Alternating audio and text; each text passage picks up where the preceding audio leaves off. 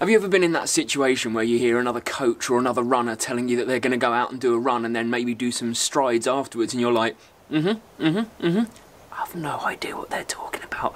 Well, I'm going to dispel the myths around strides, tell you how easy they are and how good they're going to be for your running in about 2 minutes flat, but first you have to come out for a run with me.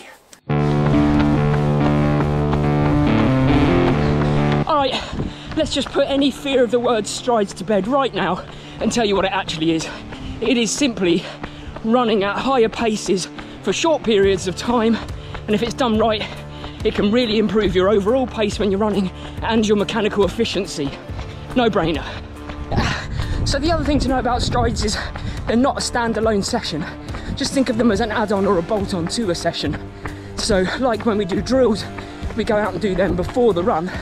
Strides you tend to do after a run, and it tends to be after easy base runs like I'm going through now, because they're quite intense. You probably don't want to tag them onto the end of an interval session because that's running hard enough anyway.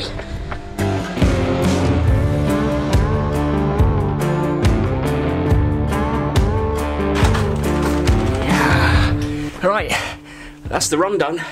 Let's go and do the strides. Ooh, right. So you might notice straight after my run I'm not really out of breath, and that's a good thing. I had a nice aerobic recovery run, so now I can go and give it my everything in these strides, and I'm only going to do 3 or 4 sets, no more than that.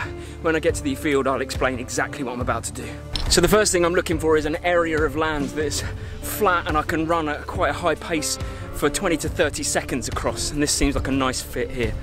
Alright, it's slightly uphill, very gradually behind me, but it'll do. Now, what I'm aiming to do is run for 20 to 30 seconds at pretty much my hardest 1 kilometre or 1 mile pace. The pace that I could think I could run a kilometre at the hardest at, essentially, or like I say, mile. It doesn't really matter, but it's a lot harder than your 5k pace, but it's not quite your 100-metre sprint pace.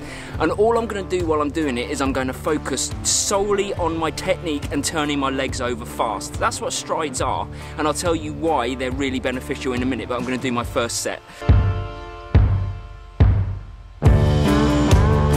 Okay, that's the first set done. Really just try to think about using my arms, driving my legs, turning my feet over, keeping nice and controlled and relaxed.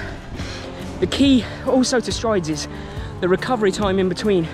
Each set has to be good enough that you're fresh and good to go the next time, because this is not aerobic training, this is just training your mechanical efficiency, so the quality of the 3 to 4 reps has to be of the highest. So don't be afraid to take 2, 3, 4 minutes to recover before you go again. All right, pretty certain my technique's not going to be as good on this one because I'm going to try and take you with me on the GoPro, but we'll give it a go. Okay. All right, I'm trying to keep controlled, relaxed, turn my feet over fast, keep my head up and facing forwards.